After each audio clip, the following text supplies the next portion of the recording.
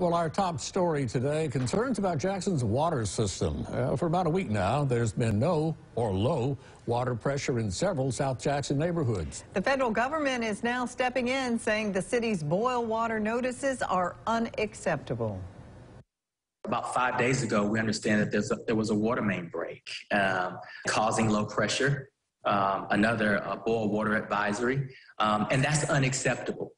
And we had to issue a notice of violation to the city of Jackson because it is unacceptable.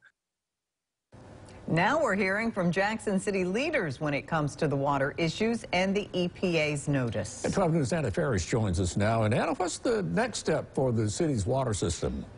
Well, the state is expected to receive $79 million in federal infrastructure funds by the fall. That's allocated from the bipartisan infrastructure law. Now, the U.S. Environmental Protection Agency says from there are subsequent payments that will follow for the next 5 years. Administrator Michael Regan sent a letter to state officials stressing the importance of properly distributing the funds so people can have access to clean, reliable drinking water. In November of 2021, Regan visited the state capitol, the state capitol as part of his Journey to Justice tour.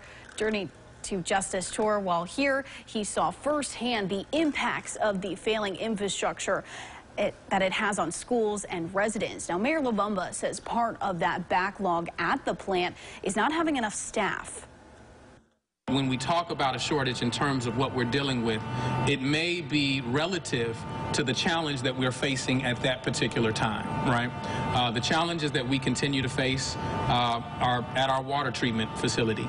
You know, as I always say, the systems we have are the systems we have until we replace them. And that's why it's important to have these conversations over where the funding is coming. Just like many places across this country, the water infrastructure is just old and crumbling.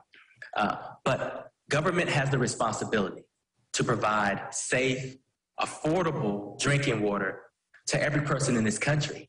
And the mayor understands that that's his responsibility and obligation. As a response to the recent water outages, Administrator Regan has issued another fine to the city. It's a notice of noncompliance for not repairing and maintaining equipment in a timely fashion to produce the reliable drinking water. For 12 News, I'm Anna Ferris.